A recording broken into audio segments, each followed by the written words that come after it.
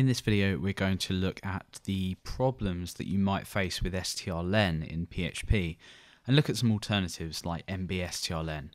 But first of all, let's talk about why there's a problem or a potential problem with strlen.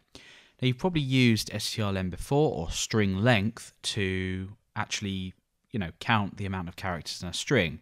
So as the name suggests, you'd think that it counts the amount of characters in a string.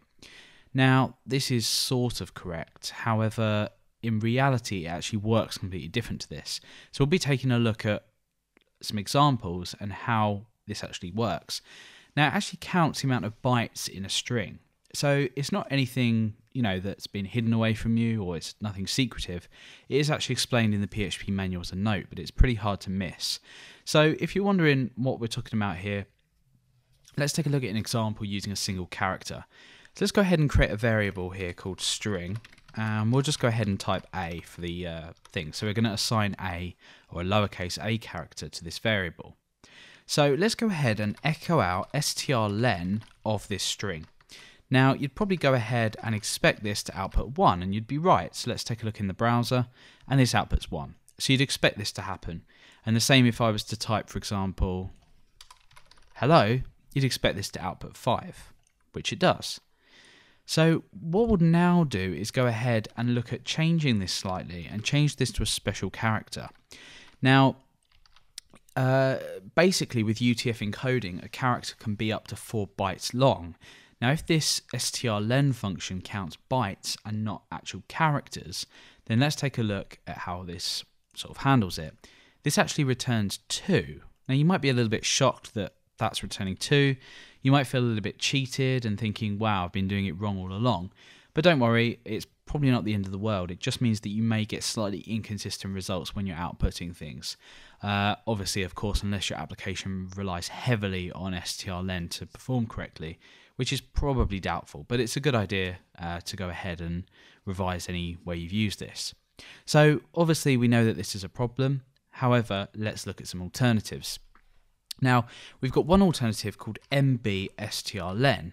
So it works pretty much exactly the same as strlen in the fact that it, is counting characters. Let's take a look at using it on its own without any options. So it's still returning 2. So, you might be thinking, well, what's the difference here? The difference is that we can actually specifically define the character encoding that we're using.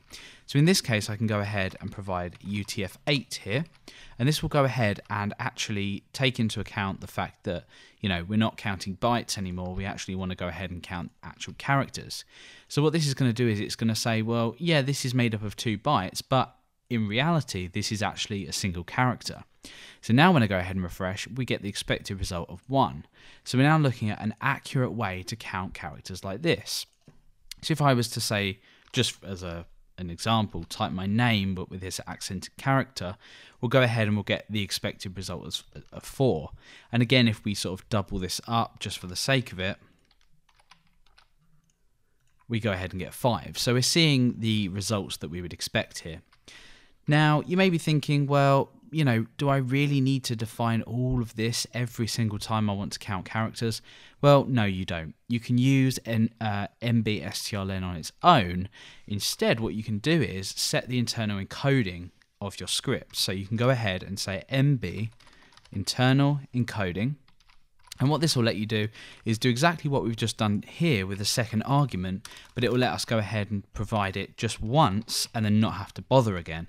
So in this case, this will automatically tell us that the MB internal encoding is set to UTF-8. And if you're not sure for any reason at all, you can go ahead and you can check this by echoing out the value of this function without any arguments. Let's go ahead and get rid of this for now and go ahead and check, and you can see that it says UTF-8.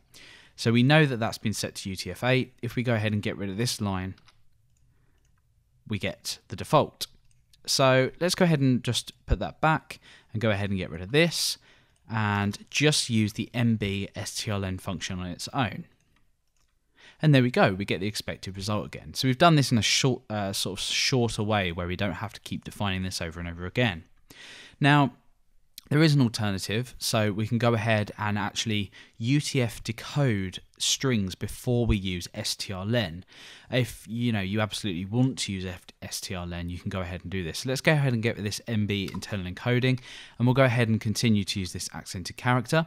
We'll go ahead and we'll use strlen, but what we'll do is we'll go ahead and UTF-8 decode this, and then go ahead and just provide the UTF-8 decoded string within the strlen function again, and you see we get 1. So that's another option. Now there are other ways to do this. I think probably the most efficient way, however, would be to go ahead and create some kind of wrapper functionality in your current or next application. So, for example, you could provide a function or a method as part of a class to just contain all of this functionality. So basically, then you don't have to keep using mbstrlen or UTF-8 decode or any other method that you can use that's available to go ahead and count characters properly. So the wrapper functionality is a good way to go, but in terms of just demonstrating this, we've seen how strlen is not reliable for counting character length, and you should go ahead and use one of the alternatives we've spoken about.